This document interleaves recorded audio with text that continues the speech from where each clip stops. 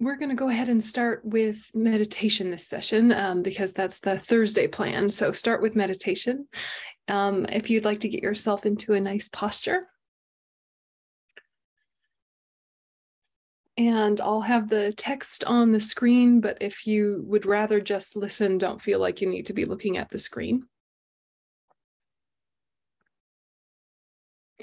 And this particular version of the practice isn't the one that's embedded in the Tara chapter. This is the one that can be found in the appendices at the very back of the book. So I'm going to share it for you in a slightly bigger font version, but it's the same basic one as in the appendices. So just really be aware of your physicality and see if you can let go of any tension from the day.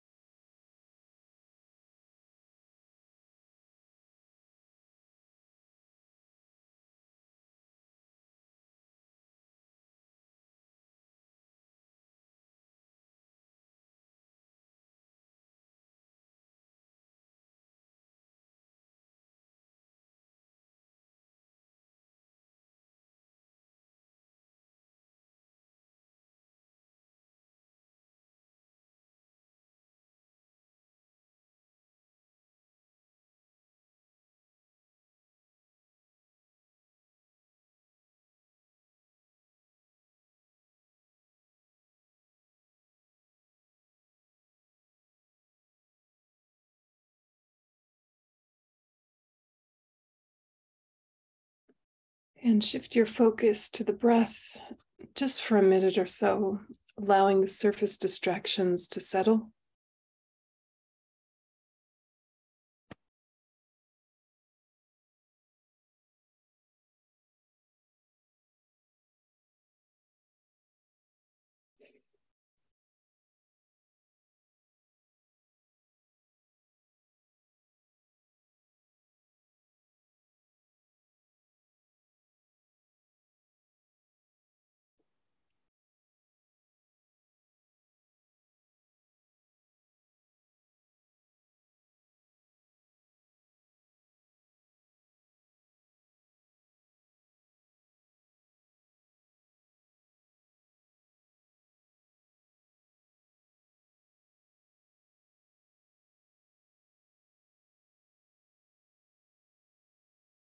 If your breath is light or shallow, you simply know that that's the case. If it's deep and slow, you simply know that that's the case. Just being aware of the breath without trying to force or change anything. Gentle focal object. Letting the busyness of the day settle.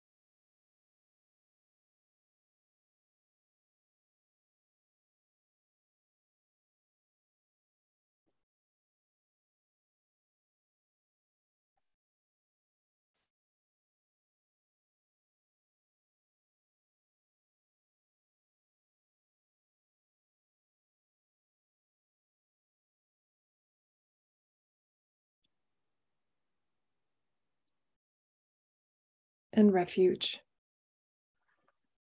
I take refuge in the Holy Guru, essence of all Buddhas, original grantor of all holy teachings, and Lord of all supreme beings.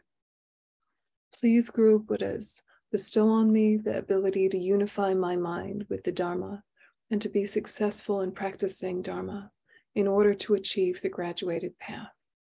May no hindrances occur while achieving this path.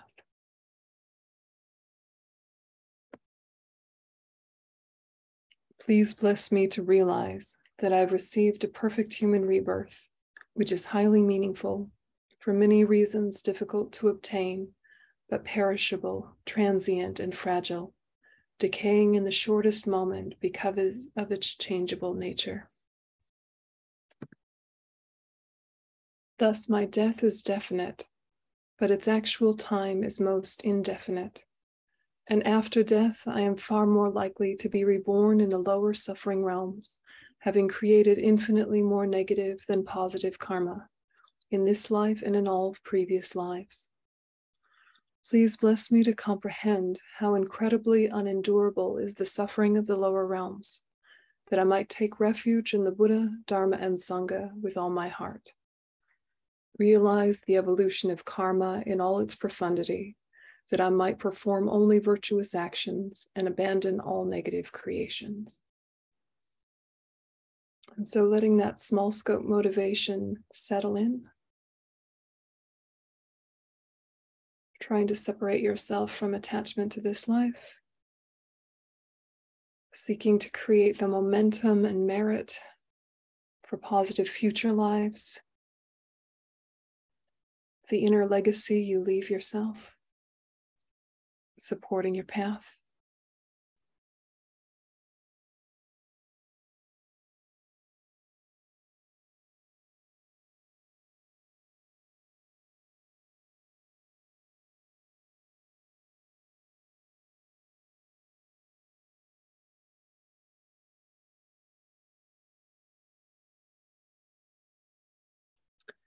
Continuing, by practicing in this way, I will be reborn in the upper realms, but will still have to experience unlimited samsaric suffering because of uncontrolled delusion and karma.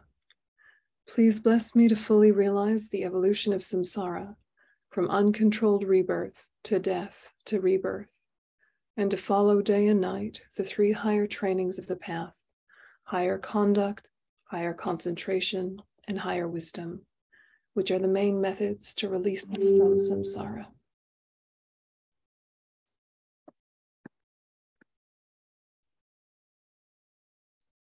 And so just take a minute and let your mind now elevate to the middle scope,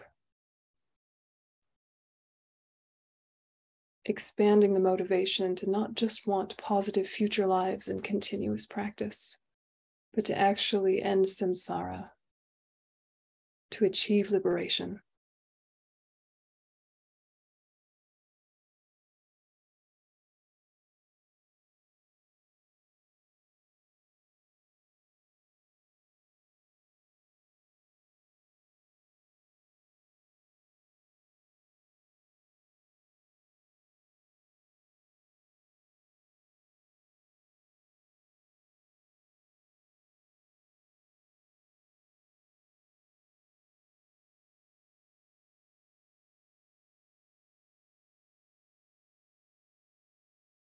And continuing.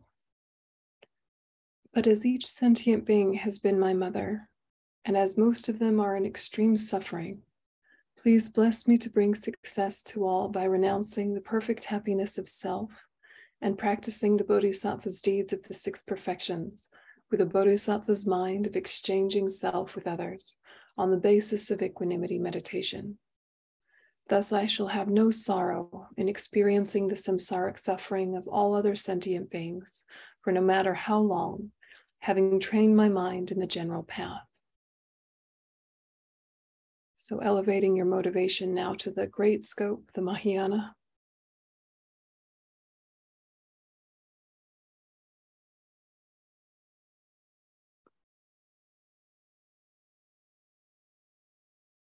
Not just wishing to achieve freedom from samsara and liberation, but to achieve full Buddhahood, enlightenment for the benefit of all sentient beings.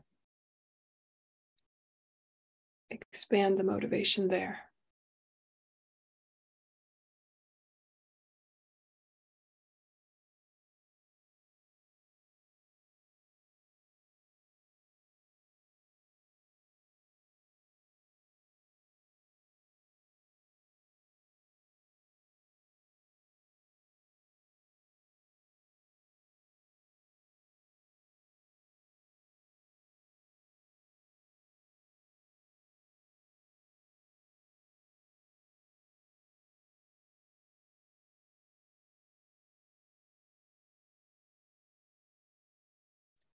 Continuing, please bless me to follow the quick Vajrapani teachings by feeling sentient beings suffering, very unimaginably unbearable for even the shortest moment as my own, and to achieve the attainment of Shakyamuni Buddha immediately, at this very moment, by keeping my ordinations and the instructions of the Guru with the best and highest care in life, for the sole purpose of enlightening all sentient beings.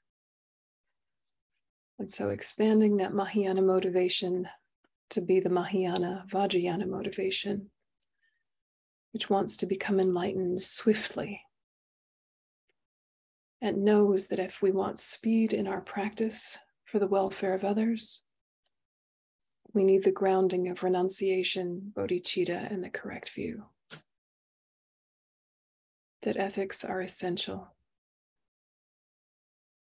as is altruism, as is wisdom.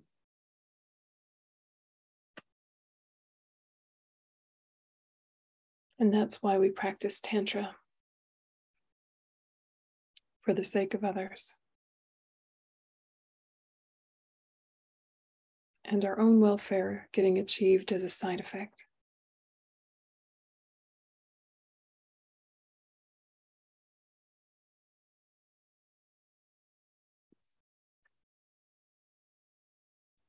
And now shift to visualize. Above the crown of my head, I visualize a lotus and a moon disk. Upon these is the great treasury of compassion, Aryatara, mother of all enlightened beings, who is oneness with my kind root Guru. My Guru is seated in the full lotus position within a transparent bubble of rainbow-colored light, is pink in complexion, and wears saffron robes and a pandit's hat. His right hand is at his heart in the gesture of teaching the Dharma, and holds a vajra and stem of a white lotus that blooms beside his right ear. His left hand rests on his hip. It holds a bell and the stem of another white lotus that blooms beside his left ear.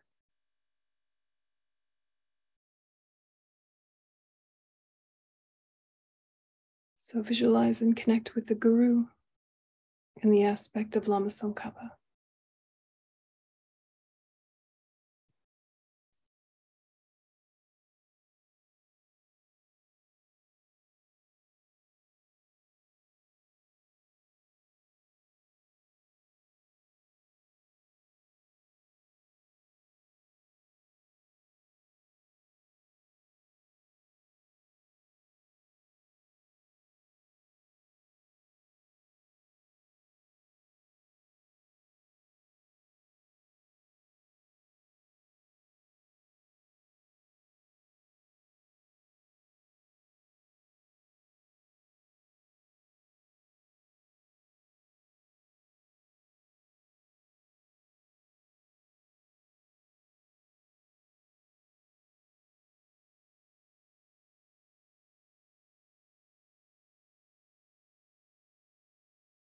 At my Guru's heart is Aryatara, in female aspect, green in color and seated in the dancing posture within a rainbow bubble. Her left leg is bent up. Her right leg is outstretched. Her left hand is at her heart in the mudra symbolizing the triple gem and holding the stem of a blue utpali flower. Her right hand, extended over her right knee, is in the mudra of granting sublime realizations. She is beautifully adorned with jeweled ornaments and scarves. Stabilizing that.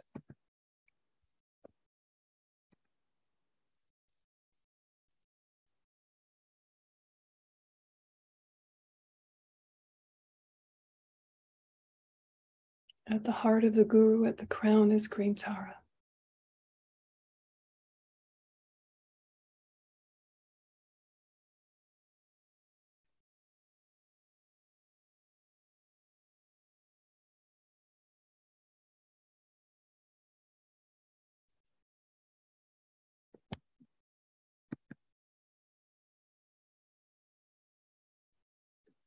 Om, Ah, and Hum mark her 3 places, crown, throat, and heart center, adding those syllables to the visualization,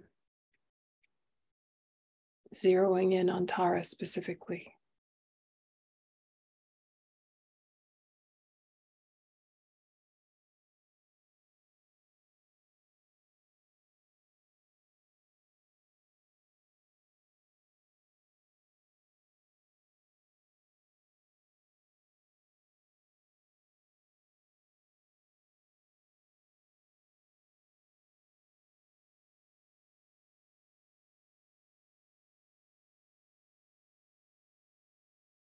At her heart is a lotus and moon seed, which stands a green syllable Tam.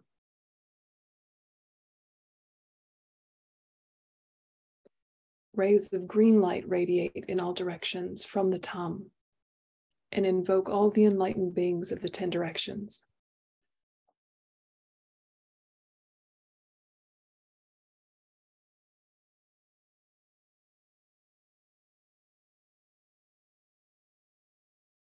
They are all absorbed into Aryatara and become one.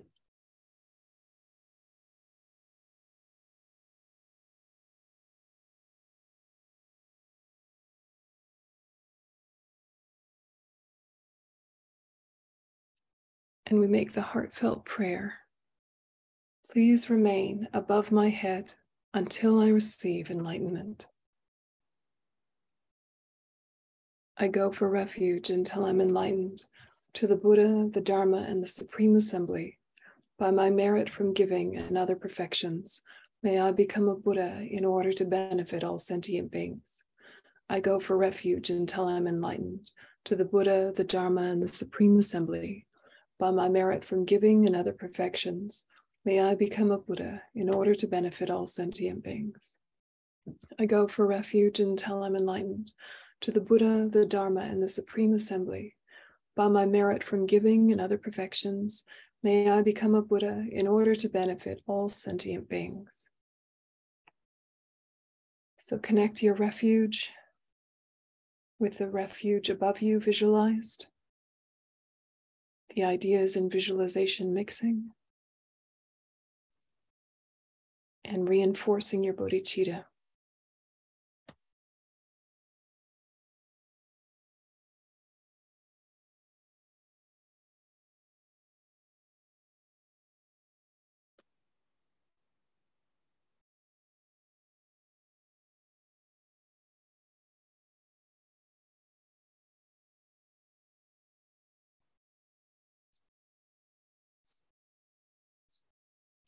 With my body, speech, and mind, I devoutly prostrate.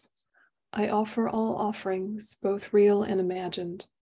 All sins and offenses amassed from beginningless time I confess. I rejoice in all virtuous actions of holy and ordinary beings. O Gurus and Buddhas, please remain until samsara ends, and turn the wheel of Dharma for sentient beings. All my virtues and those of all others I dedicate to the great enlightenment. This ground anointed with perfume, strewn with flowers, adorned with Mount Meru, 4 continents, the sun and the moon. I imagine this as a Buddha field and offer it. May all living beings enjoy this pure land. The objects of my attachment, aversion, and ignorance, friends, enemies, and strangers, and my body, wealth, and enjoyments. Without any sense of loss, I offer this collection. Please accept it with pleasure and bless me with freedom from the 3 poisons. Yadam Guru Ratna Mandala Kamniyatayami.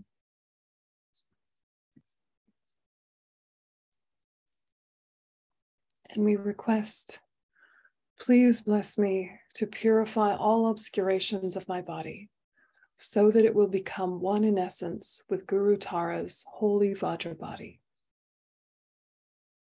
And think that in response, white light emanates from the Om at Aryatara's brow and curves in an arc to enter my brow.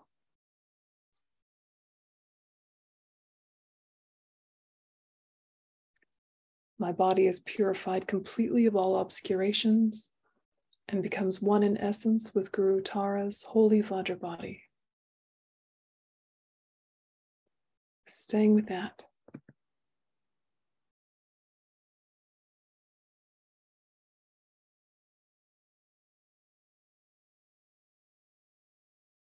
This white light soothing, purifying, healing.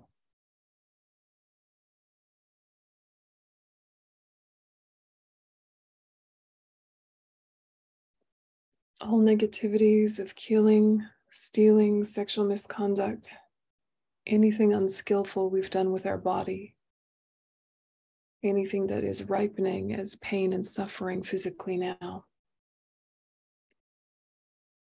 This white light purifying from her brow to yours.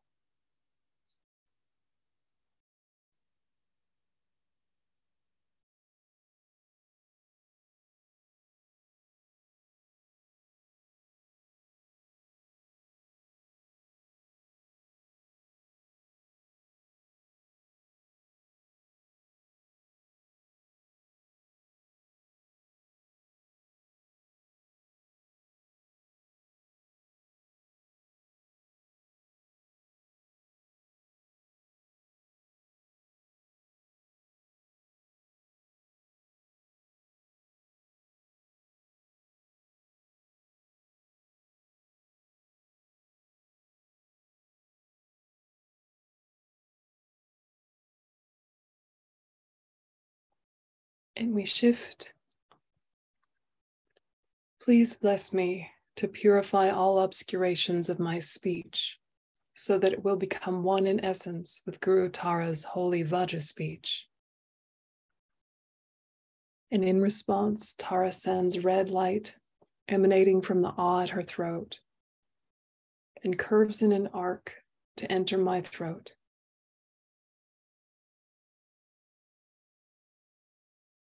My speech is purified completely of all obscurations and becomes one in essence with Guru Tara's holy Vajra speech.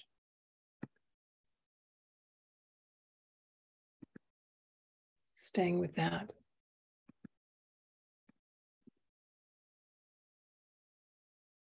The red light soothing, purifying, healing. All mistakes of lying, of divisiveness, harshness, idleness, anything harmful with your speech, getting purified. Any difficulties you're having in communication, being pacified.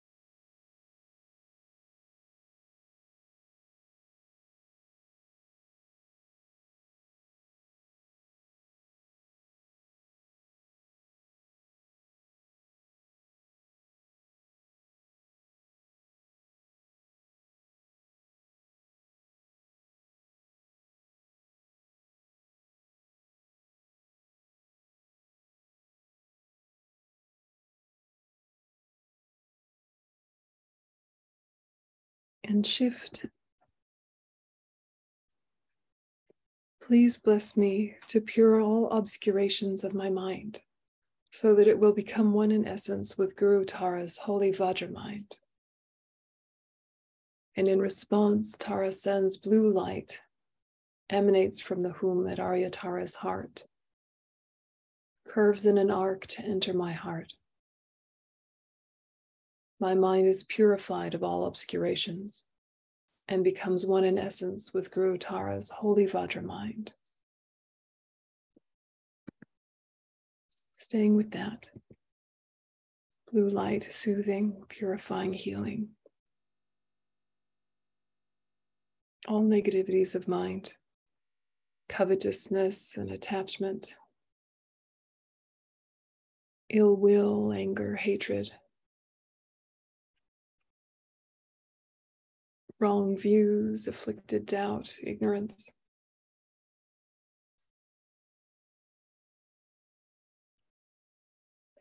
And any stress and mental disturbance.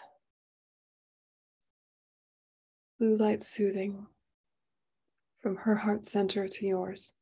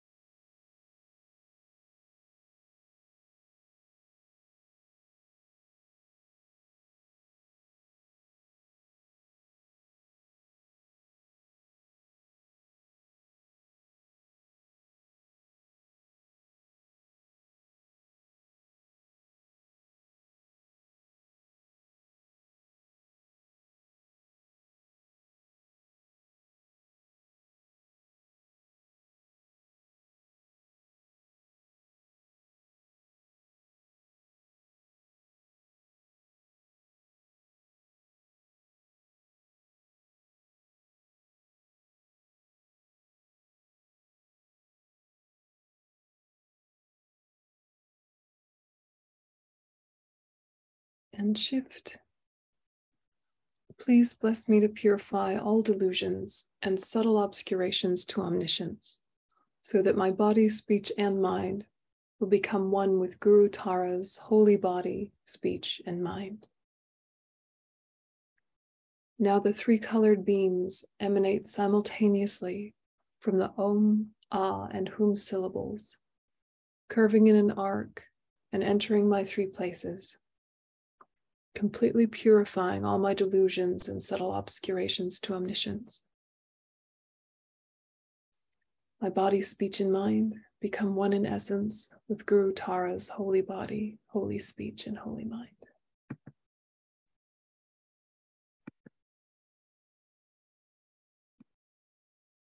Staying with that.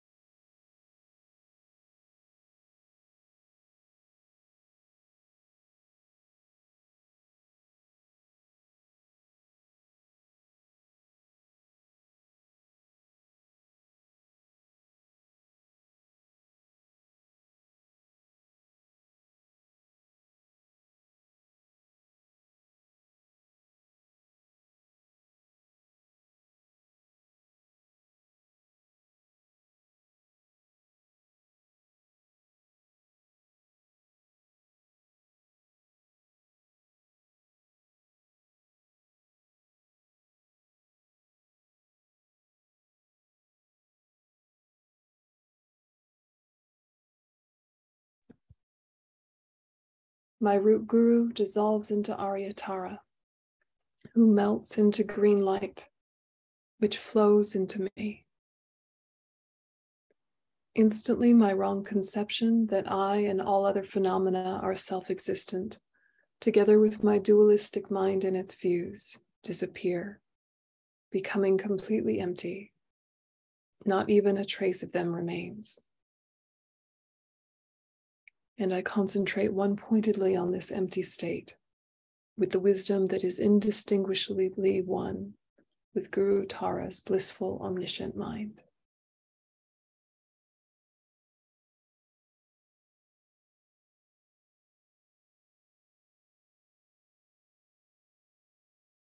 staying with that.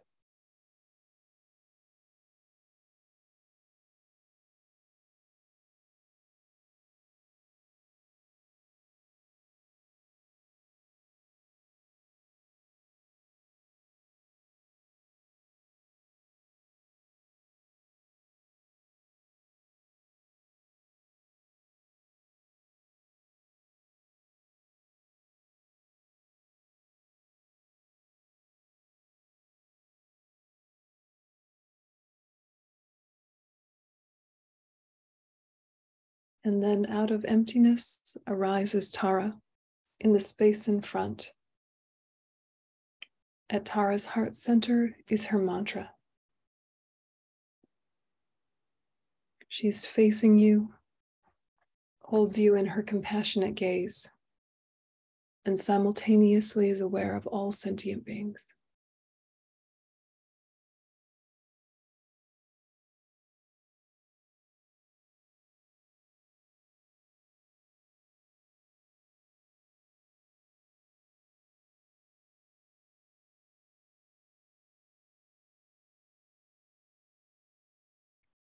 The Tam and the mantra are manifestations of Guru Tara's holy mind. Green light radiates from all the letters. Spreading in every direction, it purifies the negative karmas, gross delusions, and subtle obscurations to omniscience of all sentient beings.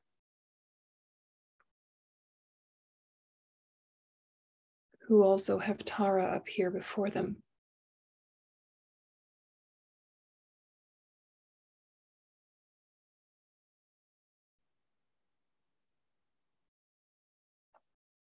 Again, light radiates, bearing manifold offerings to the 6 transcendental senses of all the Buddhas and sentient beings.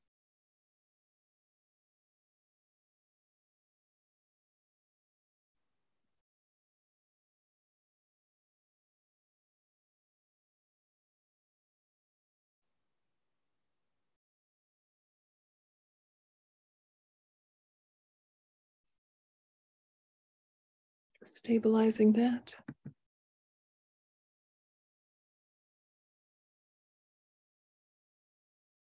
Think that the enlightened beings are extremely pleased and shower down the superlative qualities of Buddha Tara's holy body, holy speech, and holy mind.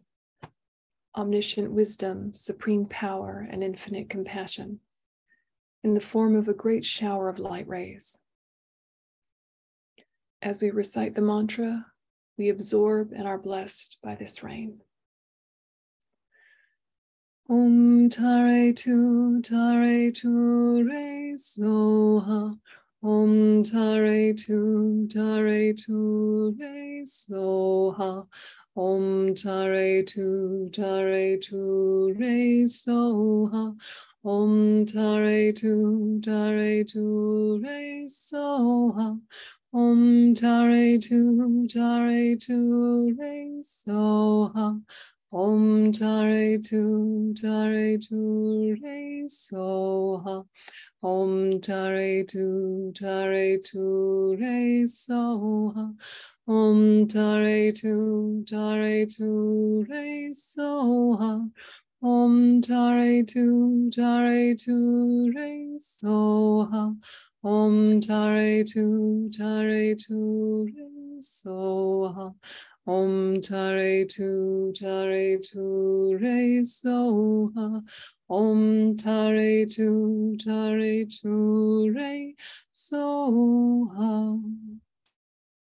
And continue the mantra under your breath, together with the visualization.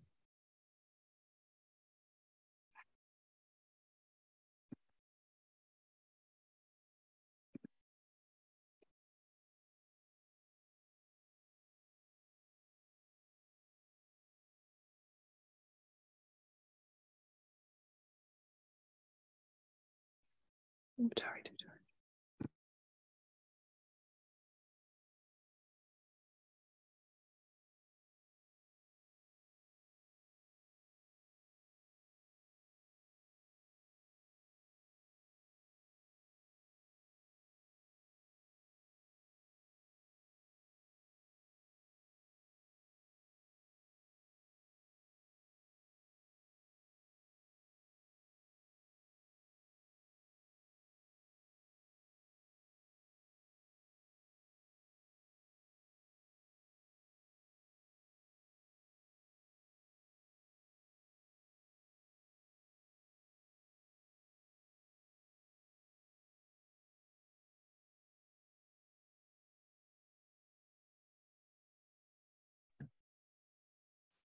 And from Tara's heart emanates the 21 Taras,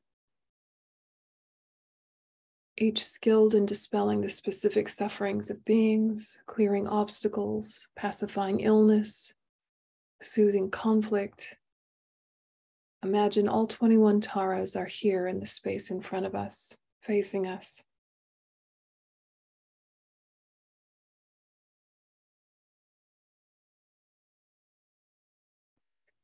And with awareness of those 21 Taras, we add the praises.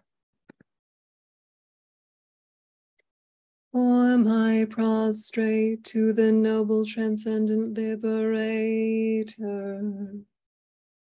Homage, Tara, swift, heroic, eyes like lightning instantaneous, sprung from opening stamens of the Lord of three worlds, tear-born lotus. Homage, she whose face combines 100 autumn moons at fullest, blazing with light rays resplendent as 1,000 star collection. Homage, golden blue on lotus, water-born in hand adorned, giving effort calm austerities, patience, meditation, her sphere. Homage, crown of Tathagatas, actions triumph without limit, relied on by conquerors' children, having reached every perfection. Homage filling with tutare, whom desire direction and space, trampling with her feet the 7 worlds, able to draw forth all beings. Homage worshipped by the all lords, Chakra, Agni, Brahma, Maru, honored by the host of spirits, corpse rises, Gandharvas, Yakshas. Homage with her tray and pay sounds, destroying post-magic diagrams, her feet pressing left out right in, blazing in a raging fire blaze. Homage to her very dreadful, destroyer of Maria's champions, she with frowning lotus visage, who is slayer of all enemies. Homage at the heart, her fingers adorn her with 3 jewel mudra. Light ray masses all excited, all directions wheels adorn her. Homage, she so joyous, radiant, crown emitting garlands of light, mirthful laughing with tutare, subjugating Mara's devas. Homage, she able to summon all earth guardians assembling, shaking, frowning with her hum sign, saving from every misfortune. Homage, crown adorned with crescent, moon all ornaments most shining. Amitabha in her hair knot, sending out much light eternal. Homage, she mid-wreath ablaze like eon-ending fire abiding. Right strength left bent joy surrounds you, troops of enemies destroying. Homage, she who stalks the ground with her palm and with her foot beats it, scowling with the letter whom the 7 levels she does conquer. Homage, happy, virtuous, peaceful, she is filled as peace nirvana, she endowed with Om and Soha, destroyer of the great evil. Homage to she with joy surrounded, tearing foes' bodies asunder, freeze with human knowledge mantra, arrangement of the 10 letters. Homage to with seed letter, of the shape of syllable, by foot stamping shakes the 3 worlds, Mero, Mandra, and Vindhya. Homage holding in her hand the hammock moon of Deva lake form, with twice spoken Tara and Pei, totally dispelling poison. Homage, she who gods and their kings and the kinnaras do honor, armored in a joyful splendor. She dispels bad dreams and conflicts. Homage, she whose 2 eyes bright with radiance of sun and full moon, with twice Hara and Tutare, she dispels severe contagion. Homage full of liberating, power by the set of 3 natures, destroys hosts of spirits, yakshas, and raise corpses supreme Turi. These praises with the Ru mantra, and prostrations thus are 21. And so feeling light and nectar coming from all 21 Taras.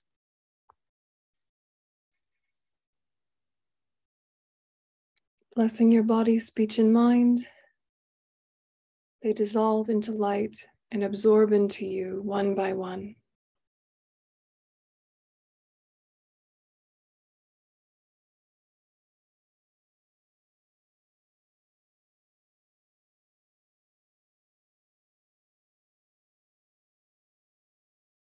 And we dedicate. May I quickly become Guru Aryatara and lead each and every sentient being into her enlightened state because of these merits. May the supreme jewel bodhicitta that is not arisen arise and grow, and may that which has arisen not diminish, but increase more and more. Myself, Tara, her practice and its results are all empty of inherent existence because they dependently arise.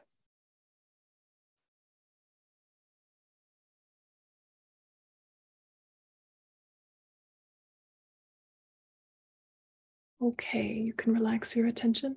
So that practice can be done with or without the praises, your choice. When you do the praises, if the 21 taras are familiar to you, you can think that they dissolve into you one by one, or you can kind of think many into one and it's just mainly green tara and she's sending light and blessings with each one. If that's easier for you, that's okay too. When you're doing this practice, you can also do this as your purification at the end of the day if you'd like. If you do that, just make sure you add the power of resolve and make that clear commitment about how you'll change behaviors in future so that all 4 Poena powers are complete. So it's a nice one, particularly for stress relief. You can do it very simply, even without the sadhana in front of you. You know, just think the Guru with Tara at the heart, Om, Ah, Hum, do the mantra. Think that it's purifying, absorb, and dedicate. So if you wanted to do a very simple version, even without the book in front of you, it would be a nice one to do. Do you have any questions about the practice before we have a little stretch? Thank you, Venerable. First of all, your PowerPoint decks are always on point. They're amazing. I had two things when we are at the, so imagine touching sentient beings. I have a very vivid imagination, and I just get stuck on my neighbor or stuck on, and so it just becomes very kind of concrete. And that happens to me also with purifying my unskillful actions of body, speech, and mind. It's just like a highlight reel starts going. And so if you have thoughts about how to work with that more skillfully. And then another thing, just now, it felt very powerful, and that happens to me sometimes. And when that does, I get nauseous. I don't know if that's something that is common or, but if you have thoughts about those two things, that'd be great. Yeah, those are really good practical, like nuts and bolts practice questions. And so I'll give you what my opinion and my experience has been, but there's probably a lot of different ways to look at it. So, grain of salt. But I think that when you're stuck on a visualization, you're wanting all sentient beings, you're thinking about all sentient beings, but you get kind of clogged or stuck. Right. I think that it's similar to when you do an equanimity meditation and you pick 3 representatives of friend, enemy, stranger, and it's just 3 people you're thinking of, but they're the representatives of all sentient beings. I think that rather than try to force a visualization more broadly or skip anybody or add anybody, just kind of, think all sentient beings. And if a couple specific ones are popping into your head, think of them as the representatives. Okay. Yeah. And then you won't kind of get like superstitious or stuck or feel like it's interrupting the flow of it. You can think, okay, those are the representatives of today, obviously. Interesting, they're popping into my mind. I may revisit that later. Anyway, light, right? Kind of a side note. So the thing that happens with, I think, a lot of these meditations, which are subtly tapping into chakras, even gently as this one does, is that you can get nauseous like you described. So it's so gentle, right? It's just light and then light and then light. And you're not even doing anything except for the light. And it's remarkable how powerful your mind is, that just by inviting the holy mind and then thinking in that way, it can have an effect. Yeah. And so in one sense, it's really good news that you're connecting deeply with the practice. It could be that you're going in too hard in some way, and that's why it's turning into nausea. Also, it's possible that that's where you carry anxiety. Do you carry anxiety in your stomach more or your chest more, I wonder?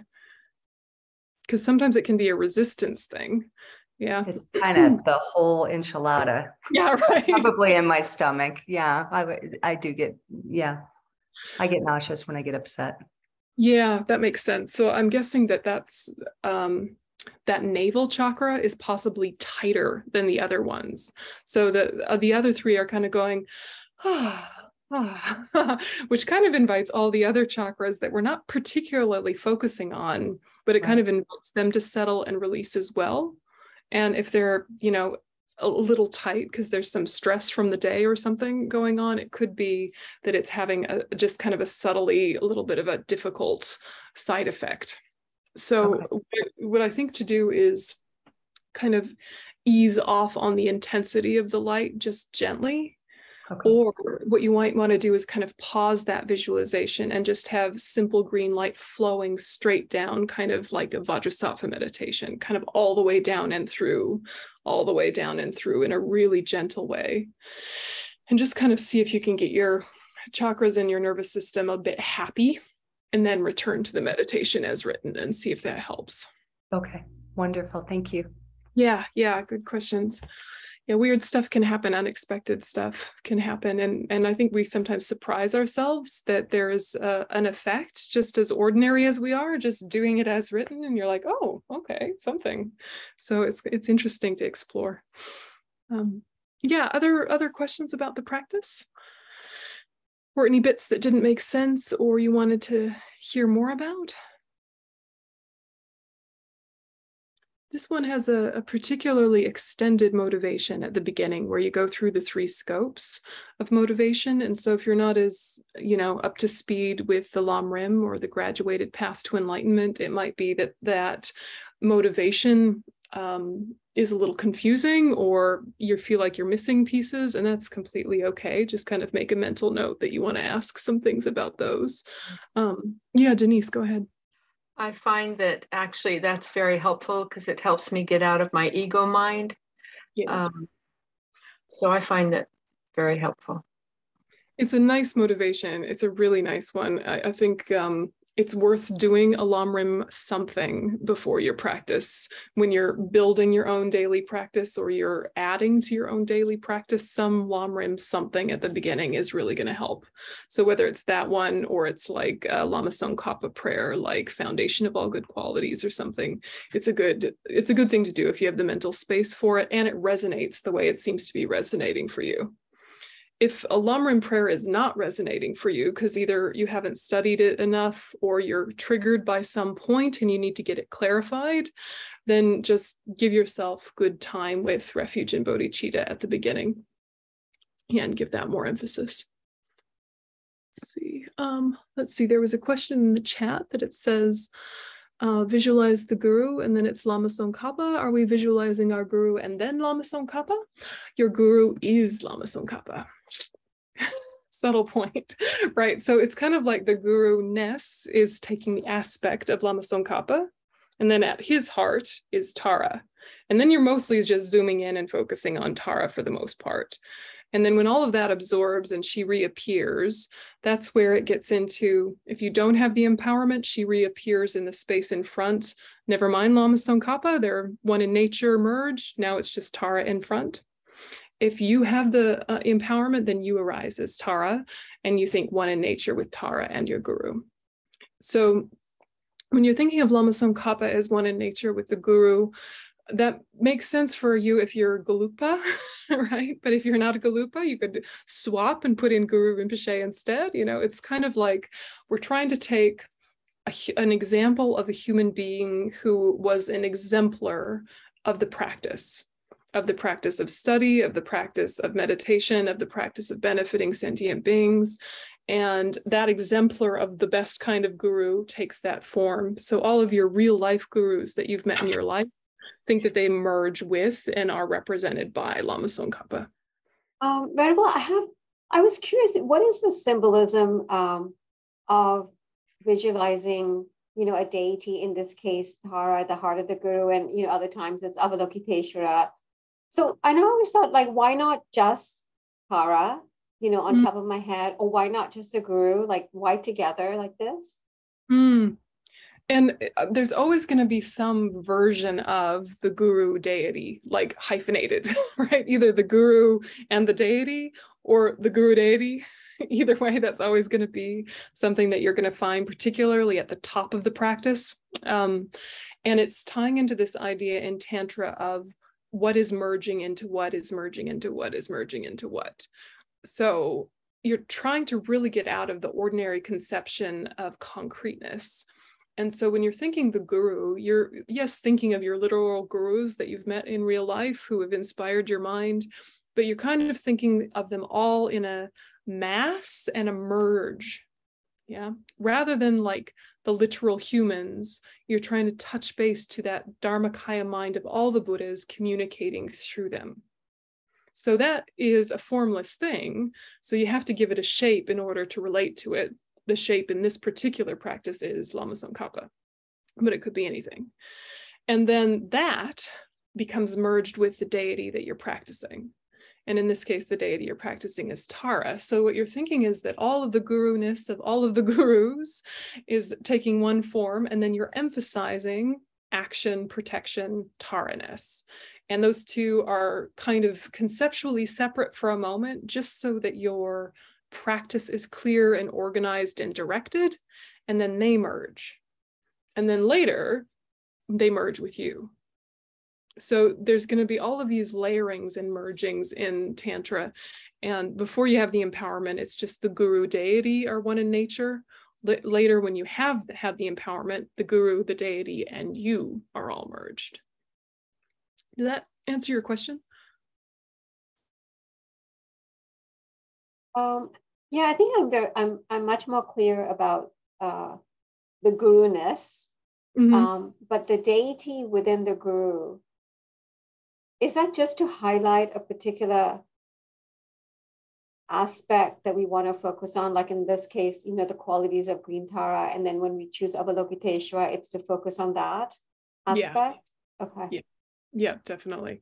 It's like the Lama, once you kind of get yourself anchored on what is the guru, like cosmically, not like in the literal fleshy sense, but like what is the guru, you're stabilizing that. And then you're thinking, for this purpose, they're taking the aspect of Tara. Just as in another practice, that same energy would take the aspect of Chenrezig. Yeah, because that's what's being emphasized. And that all of them are all of them, and it doesn't really matter, except for they're relating to you and trying to stimulate something within you, and you're trying to bring a particular energy forefront and then be able to spread that outward. So hence now that energy taking this shape. And then, like you said, yeah, also breaking through, I guess, the way I categorize and have concrete ideas of how things are and so forth, and really trying to make the mind more subtle, to focus, like you said, on the Dharmakaya aspect of the guru. And yeah, okay, thank you. Yes, I was wondering if I could use the Dalai Lama as my guru. Yes. Contemporary. Oh, thank you. Yeah, perfect. Especially if you don't have a guru yet, who's your stand-in. He can be your stand-in. He is a special case, so he can be your stand-in for all tantric practices. And then when you have an empowerment, it's that teacher you took the empowerment from, but you can think that His Holiness merges with that. Don't think of it too distinct. Like in the relative world, we have distinct people with distinct flesh and blood bodies, but the Dharmakaya mind of all the Buddhas is a multifaceted phenomena made of all enlightened minds. So while there were individual mental continuums that developed on the path and perfected themselves, once they're finished, they're all of the same type and all completely aware of one another. And so it almost as if it becomes one thing, even though it's made up of countless consciousnesses that have transformed. Thank you. Yeah. Thank you, Venerable Yönten. So I did the Tara Siddhamani empowerment, and I'm still not clear. Is that it's different? So who's Tara Siddhamani? Is that who's Tara Siddhamani? I do it every day, but I don't know how she's different from the 21, and she's kind of different. She's different in the sense that she's the highest yoga tantra aspect, but it's the same. It's just like, you have Chenrezig, 4-arm, 1,000-armed, Mahakala, Hayagriva, it's all Chenrezig, but it's manifesting as different kind of sub-forms, for lack of a better word, for a particular emphasis. So the Chiddamani Tara practice has more layers of subtlety, but it's the variations on a theme. It's still that very strong connection with the Lama. It's still lots of work with chakras and energies. It's just the more elaborate, in-depth form of the same energy and the same intention. And can I use my guru as opposed to the guru that gave me the empowerment for my visualization, or either one is okay? Well, the visualization is not none of them, right? The visualization is Lama Tsongkhapa, right? Lama Tsongkhapa. In my practice, it calls for my guru, I think, not Lama Tsongkhapa. Yeah, maybe in my sadhana. Yeah, we're not going to kind of talk about highest yoga tantra sadhanas in a common group. But if it says your guru, think of some way that embodies the guru-ness. And if it's your literal human guru, think of them in their healthiest form on their smiliest day. Yes. Okay. Yeah, and if in the question there was like a clarification about that, seeing the guru as Lama Tsongkhapa, I suppose we're supposed to visualize the guru who gave us the empowerment. You're supposed to think the guru who gave you the empowerment, but they take the shape of Lama Tsongkhapa.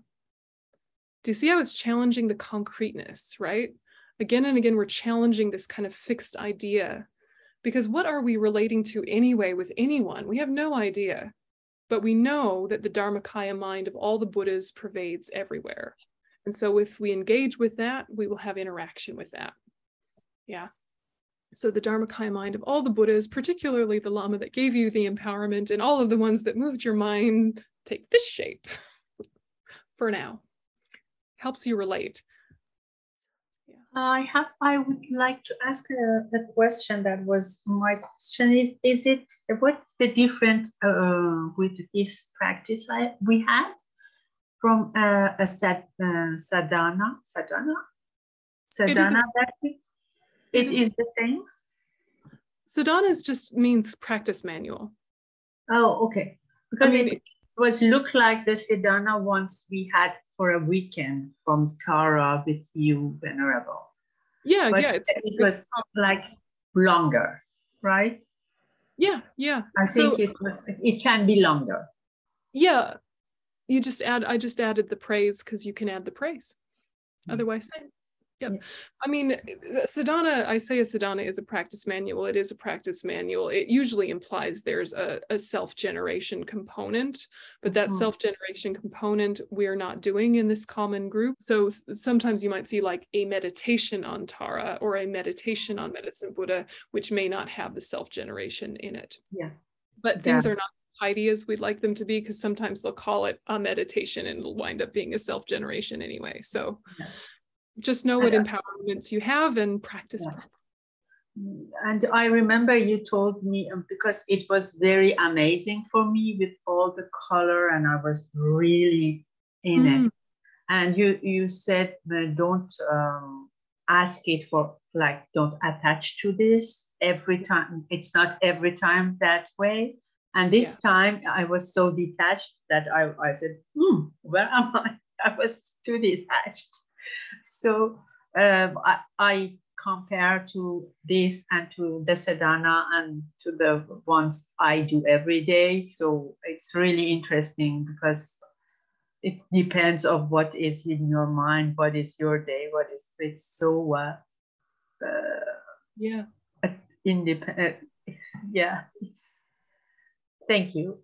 Yeah, definitely. Yep. You just have to meet yourself where you are each day, day by day, because we are changing all the time. Sometimes getting worse, sometimes getting better, sometimes holding steady, right? In your chat, you were asking about special prayers for Iran and countries at war. And that's timely because I was thinking that we could add that to our practice tonight. There is one of the taras that is particularly about war and conflict. So I shall pop her up there. Here she is. And so Yule Gyalma is the Tara manifestation that particularly assists with war. And as you can see, she is semi-wrathful, and she has a halo of flames as opposed to just nice, pretty orb of light. So this particular practice, there's just a very short version. And it's her name is Tara, who gains victory over war. She's renowned for protecting against all the obstacles related to wars. She can reverse the march of armies to stop the war completely.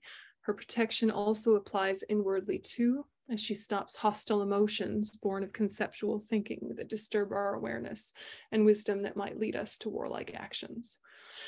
So basically, you just visualize her you visualize her sending light to all areas of conflict, so particularly Iran or particularly Ukraine. You think that she's sending light out, and you say, homage, mother, residing amidst the garland that blazes, like the fire at the end of the world era. Right leg extended, left bent, encompassed by joy, annihilating hosts of enemies. And so, of course, the enemy is the anger and the hatred. We're not talking about one side winning and another side losing. We're talking about, may the enemy of anger, the enemy of hatred, the enemy of greed, all of the things fueling the war be annihilated.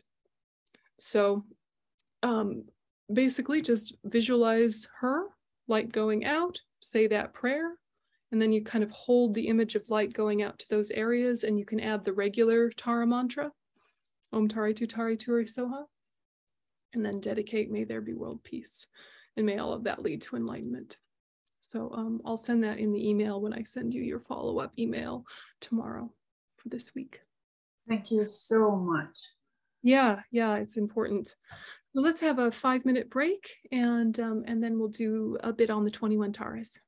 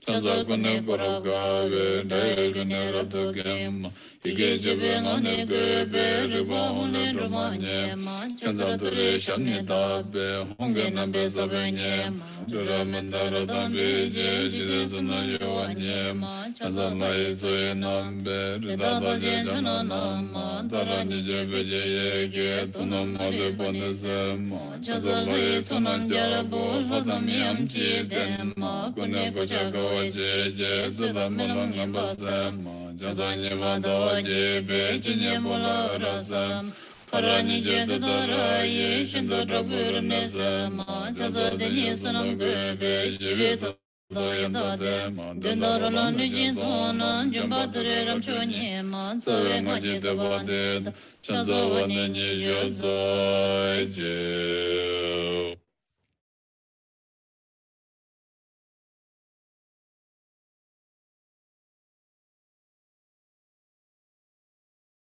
So for the rest of this session, I thought we would just go through the 21 Taras gently and look at their pictures and think happy thoughts about them.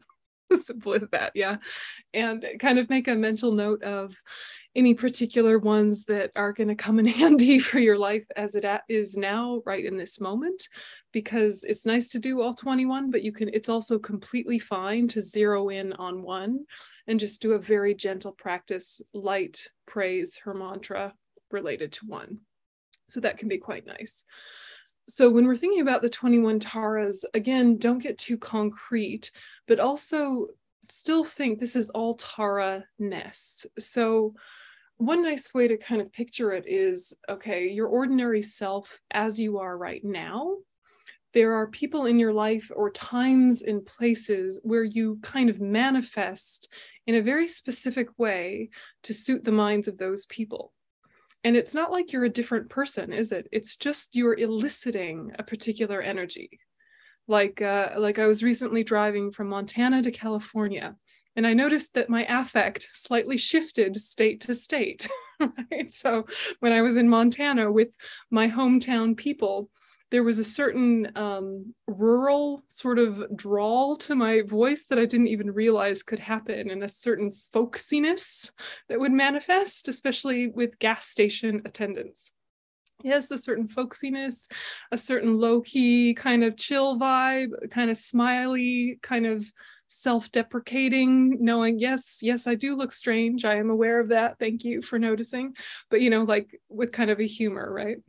And then moving into kind of different areas of like Idaho, Oregon, down, moving down, I could notice that if I couldn't read the people as well, then there was more formality, but also trying to be friendly, and things shifted and shifted. And then I got to California and I noticed that the way people looked at me was different, because I'm less, what the hell, and more, cool, because California, right? And so then my affect slightly shifted, and I didn't have such a folksiness, such a ruralness, and all of it is me, right? All of it is the spectrum of personality choices I could choose from. I'm not a different person each place, but I'm going to emphasize something based on what's going to communicate with them the best. Right? And you know how you are with your different circles of friends and your different family members. You elicit different aspects of yourself in order to connect more deeply, in order to put them at ease, in order to be effective in your communication. So think of the 21 Taras as like the elevated version of that. Yeah, so there's Tara, but then she's going to manifest this way for that, and this way for that, and this way for that, and this way for that. But it's all Tara-ness. Yeah. Does that make sense? Yeah, cool. All right, let's look into them. And this is all straight from the book, so if you get lost, you can look back at the book, and I will, of course, send you the slides later. So this is from Rinpoche. He says there are different traditions regarding the 21, so you might see images of them that differ slightly. There is one tradition, according to the great translator Pari Lotsawa, where there are peaceful-looking Taras and wrathful-looking ones, and some have many arms. There is also a tradition from Lama Atisha, where each only has one face and two arms, but some have different colors and one or two are wrathful. So I will describe the 21 Taras found in the Lama Atisha tradition. The simple way to visualize the 21 Taras as you recite the praises, is to visualize green Tara in the center with the 21 surrounding her clockwise on a 21-petaled lotus, each on a petal and a moon disk. One tradition says that as you recite the praise to each Tara, you imagine that Tara sending out an emanation that absorbs into you, giving you that specific quality. So the picture we have here is in the tradition of Lama Atisha, which is the tradition that Lama Zopa Rinpoche and that we practice in our tradition the most commonly. But all of them are good and correct. It's just good to know what the source is. So when you're looking at them, there's the numbers. So starting with the red one under Tara's foot, 1, 2, 3, 4, and then up and around and down and around. So the first Dalai Lama, Gendon Drup, wrote the commonly used sadhanas that we use for Tara. The version of the praises that we use is a translation by Panglo Chempo, and the common order of Taras, as in the praises, is the clockwise in this spiral. So that's the order of the praises. That's the order of them in our tradition. And so we did the other version of the visualization during the praises.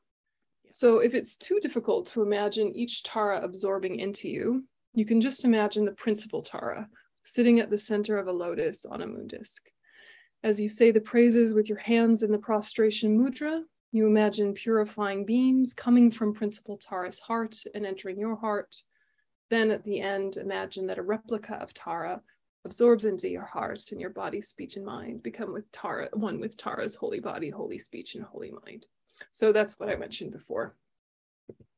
So number 1, Swift Lady of Glory. Homage Tara, swift heroic, eyes like lightning instantaneous, sprung from opening stamens of the Lord of 3 worlds, tear-born lotus is her praise. So on the first petal is Tara, the Swift Lady of Glory. Red in color. She is the quick one, holding in her right palm a red flask for controlling.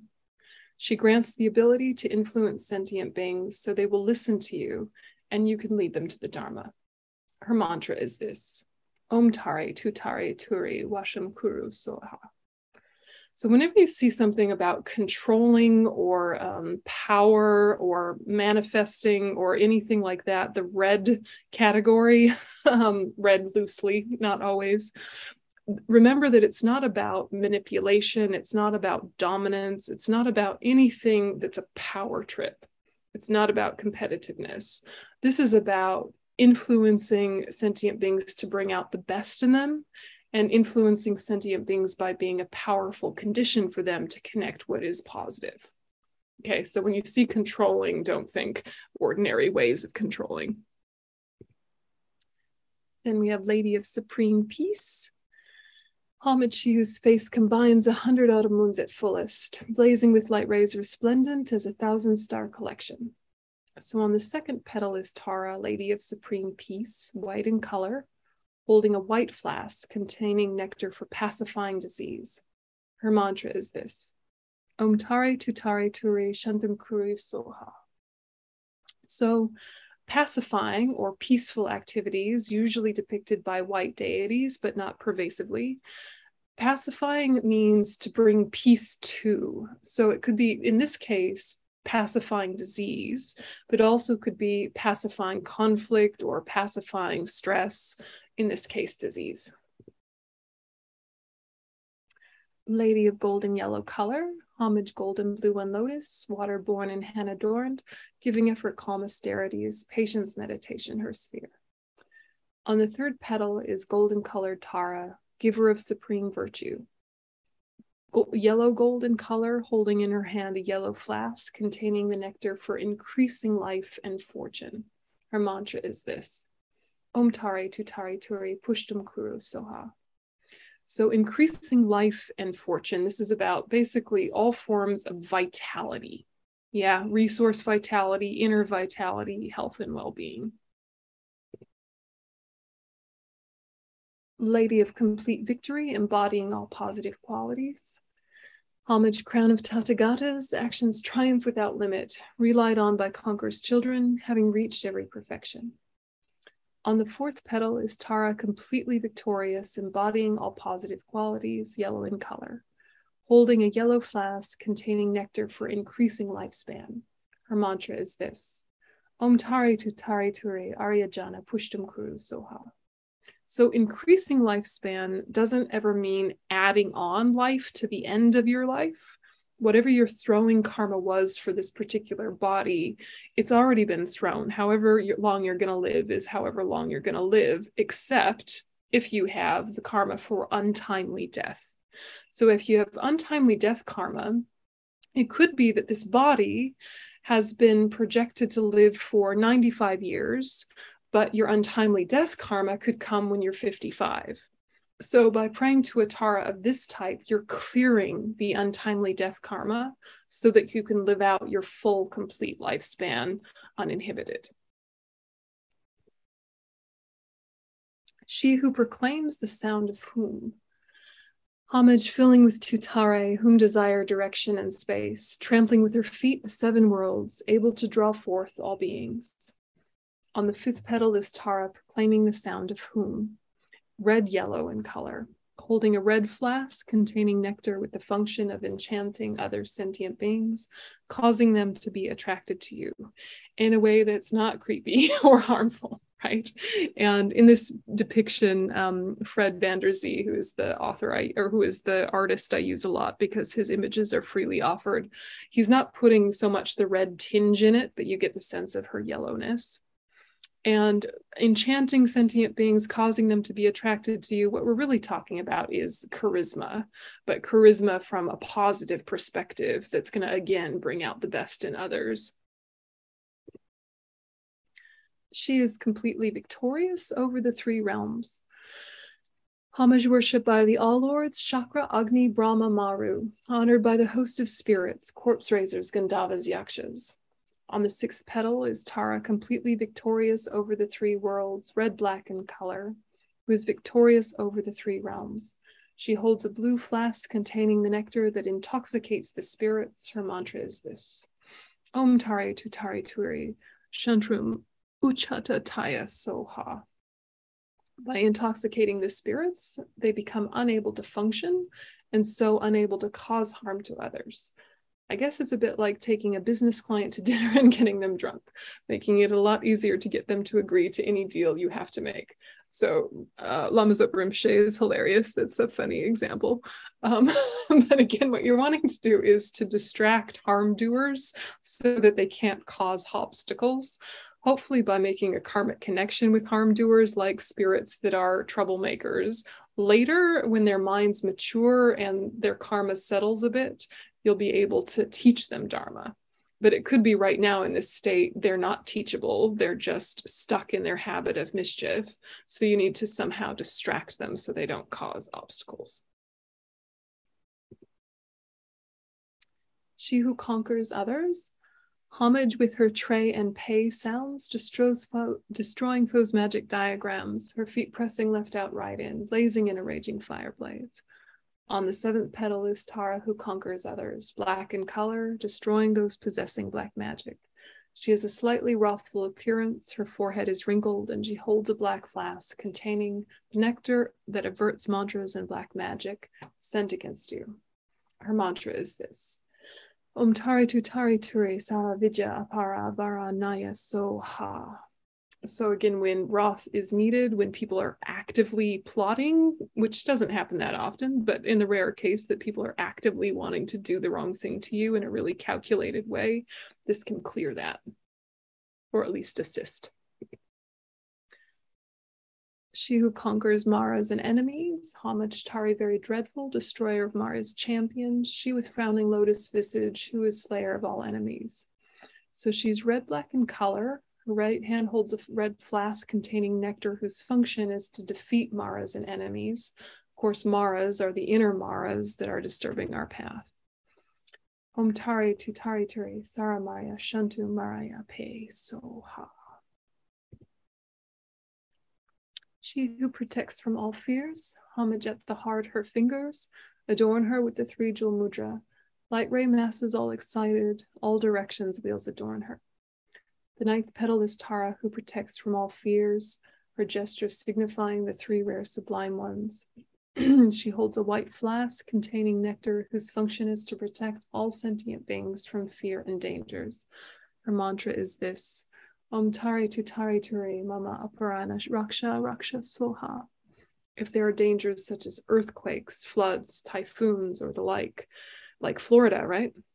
You can take some strong refuge and recite this mantra or visualize Tara in front of you. So we won't have time to get through all of them. You can read it in your own time. But basically, you see how it's a repeated theme of white, yellow, red, occasionally black, blue, white, yellow, right, red, white. These are the colors that you find with the 21 Taras, with very occasional ones that are black.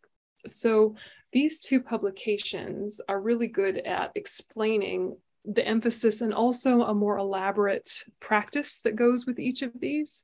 But basically, they're breaking down into peaceful ones that are white, that pacify this and that, increasing ones that are yellow, controlling ones that are red, and wrathful ones that are black. So they basically break down into those four main categories, and then details apply, and you can read those easily enough. But these two publications are free to download. The one from Khensa Rinpoche, Lama Lundrup, is from Lama Yeshe Wisdom Archive. And then the one from Geshe Dawa, you can find through Happy Monks Publications. And so both of those websites are really excellent if you haven't found them already, because they have tons of free resources. So just kind of like, what do they look like in their other form? They're more likely to have an obvious different implement when we're not doing the Lama Atisha version. See how there's this conch here on top of the lotus? Yeah, and here there's a mirror. And here there's a norbu. So in the other traditions, they have kind of more specified implements.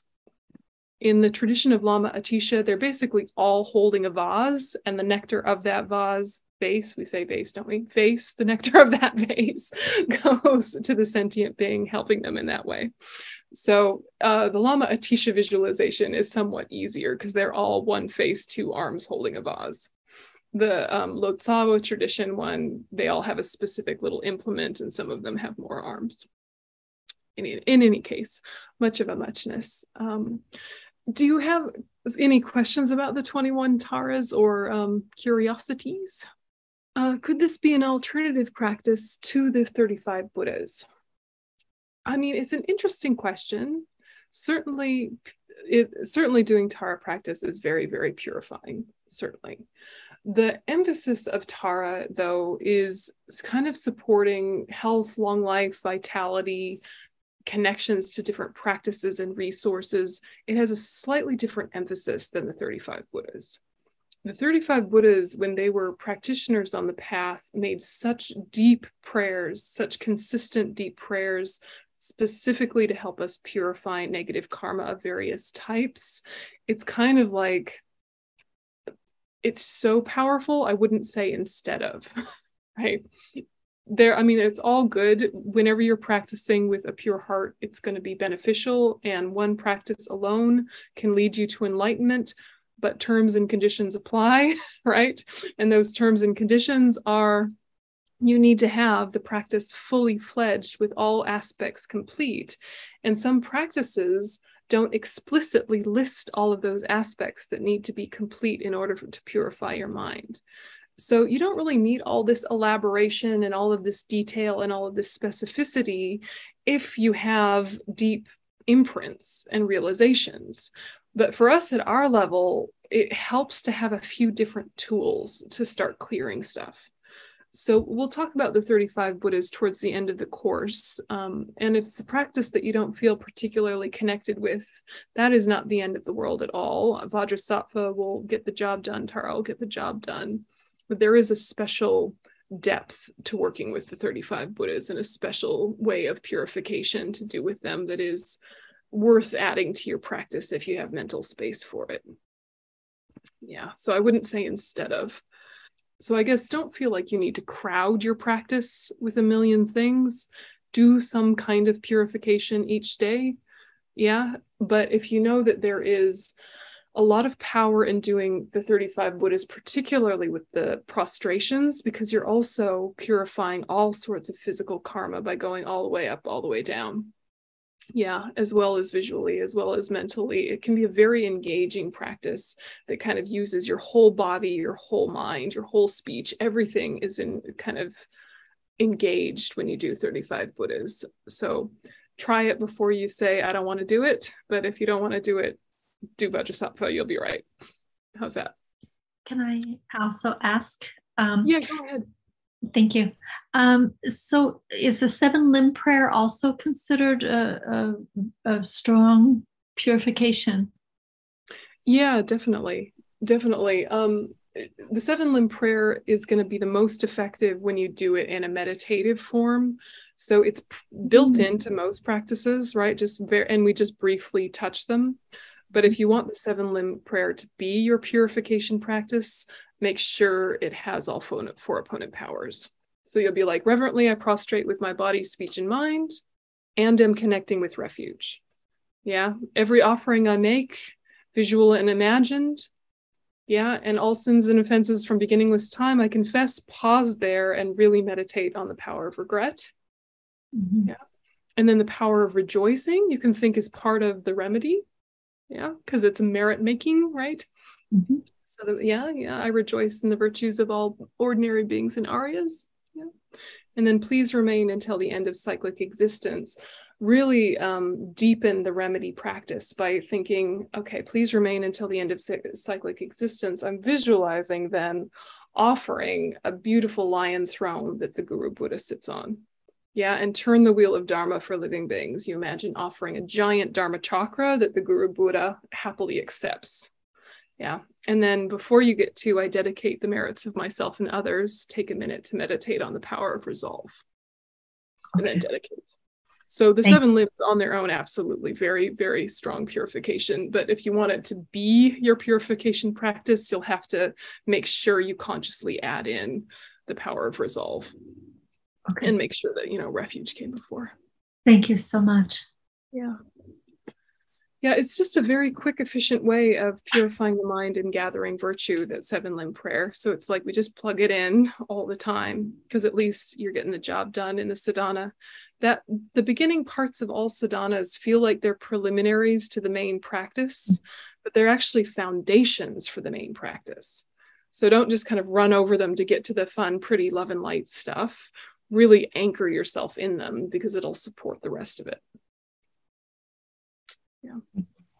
Okay, so we'll go ahead and dedicate, and next week we'll do some white Tara and go from there. So finish chapter 4 if you haven't already. May the supreme jewel bodhicitta that is not arisen arise and grow, and may that which has arisen not diminish, but increase more and more. Thanks, everyone. Have a good night.